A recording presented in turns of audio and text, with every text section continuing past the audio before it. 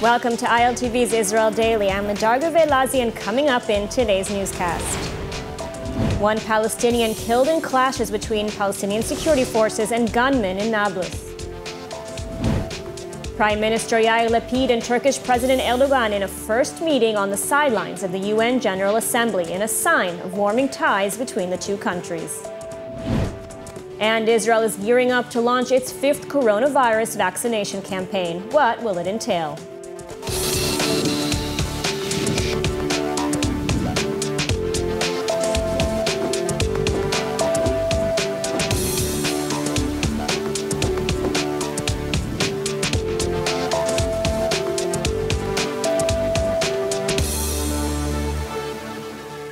Clashes erupted Tuesday between Palestinian security forces and Palestinian gunmen in the city of Nablus in the West Bank. Kayla Eberlin with the report. A Palestinian man was killed overnight on Monday during clashes between Palestinian security forces and Palestinian gunmen in Nablus in the West Bank. The man was named as Yair, aged 53. The clashes, which continued into Tuesday, erupted after Palestinian security forces arrested 2 Palestinians, including Musab Yair, a Hamas commander wanted by Israel. Yair is said to have been closely associated with Ibrahim al-Nablusi, who was killed during an Israeli anti-terror operation in Nablus last month. In response to the arrest, Palestinian factions in Nablus called for a general strike, threatening the Palestinian Authority not to hand over Yair to Israeli authorities. Both terror groups, Hamas and the Popular Front for the Liberation of Palestine, condemned the arrest by the PA and said it was carried out in service of the Israeli occupation.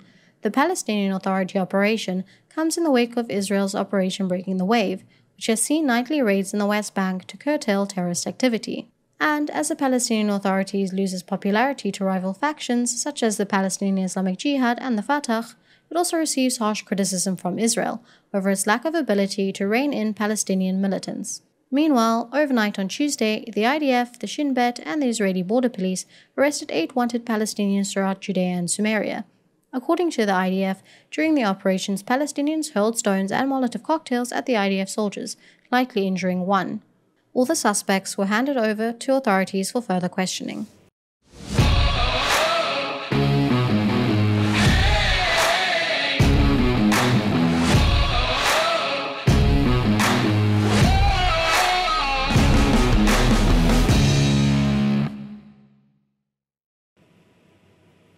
And joining us now with more on the situation in Judea and Samaria is founder and director of Palestinian Media Watch, Itamar Malkus. Thank you for joining us. Thank you. So first of all, what can you tell us about the current situation in the West Bank and in Nablus in particular?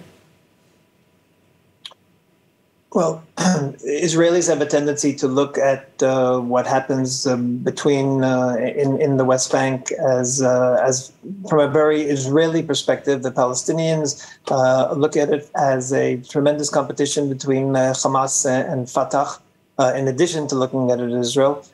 And Hamas and Fatah, as you know, have been warring for decades, and that's what's going on right now. It has reached a head.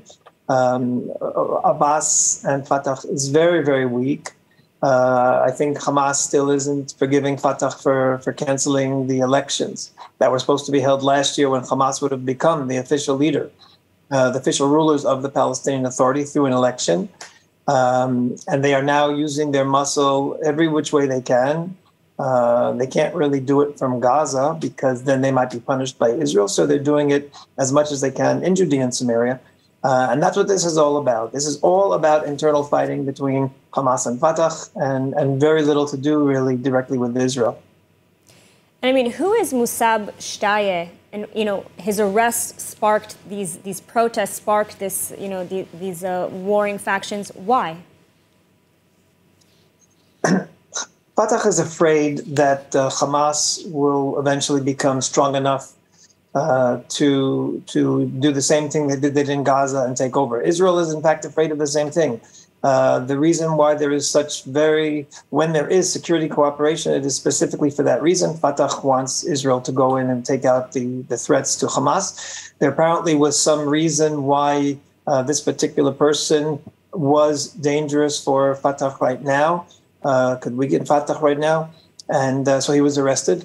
Of course, Hamas, instead of portraying it as part of the ongoing battle between Hamas and Fatah, they're portraying it as if they did this on behest of Israel, which is also possibly the case. We don't really know.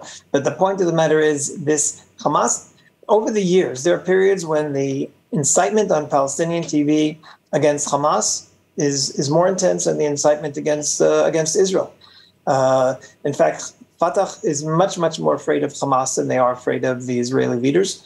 And that's really what's playing out there. It's this ongoing battle between Fatah and Hamas. So, the Palestinian Authority, as you mentioned, Fatah, clearly weakened, losing support among the Palestinian people. If Hamas were to take over, what does this mean for Israel? What it means for Israel is there are two ways of looking at it. On the one hand, we have an open terrorist organization in the West Bank, which will, the same way they lob missiles from Gaza to Sderot, potentially they could be lobbing missiles from West Bank cities into Israel and homemade rockets. That's the one side of it. On the other side, Israel would have much more flexibility to fight and defeat Hamas in the Palestinian cities in the West Bank. Just look at the battles that we've had with Fatah over the years. Look at the Intifada, for example. That was Fatah, Yasser Arafat led Intifada. We lost 1,200 people because we didn't want to go in and destroy the Palestinian Authority because they were seen as the peace partners. We wouldn't have that kind of limitation were Hamas to flex its muscles in the West Bank. Long term, Fatah is raising a generation on virtually the identical ideology that Hamas is vis-a-vis Israel. The children that are brought up in the Hamas summer camps are learning about the glories of fighting Israel, the glories of Shahada, martyrdom. They're learning that all of Israel is really part of occupied Palestine. The messages coming from Fatah to its people and its children are identical to Hamas. So there's even a possibility, as tragic and as crazy as it may sound, we might have more flexibility in fighting Hamas in the West Bank than we even do fighting against Fatah. And speaking of fighting in the West Bank, what about Operation Breaking the Wave? How much longer will this operation continue? With the weakened PA, essentially this could continue on indefinitely. This could continue for a very long time, especially when it's going on at a pace of individual arrests as opposed to a major invasion, which some people are talking about right now. All right, Itamar Malkus, thank you so much for taking the time to speak with us today. Thank you. And in related news, Palestinian schools in East Jerusalem announced a strike Monday in protest of proposed Israeli curriculum reforms. The controversy surrounds content in some textbooks that has been deemed as incitement that the Education Ministry has asked to be removed. Joining us now with more on this is Dr. Eldad Pardo, researcher with the Institute of Asian African Studies at the Hebrew University of Jerusalem and research director at Impact SE. Thank you for joining us. Hi, how are you? Great. So what exactly is the content that the Education Ministry would like removed from these textbooks? Basically, the curriculum in East Jerusalem is the Palestinian curriculum. The same curriculum that we heard in the earlier interview is packed with anti-Israeli material, ranging from jihad to describing Israel as an invader, settler, colonialist, and so on and so forth. The main problem is that you have only the hate, only the criticism across the curriculum. And this is pretty bad for schools in the West Bank and Gaza. But when it comes to Jerusalem, that is a mixed city of Jews and Arabs living together, then it's a question, how is it possible that in some of the schools you teach hate against other neighbors, people you meet in the market, you meet in the workplace, you meet in gardens, parks, whatever. To watch full episodes of ILTV's Israel Daily and tons of other content from Israel, visit our website at iltv.tv or download the ILTV Plus app.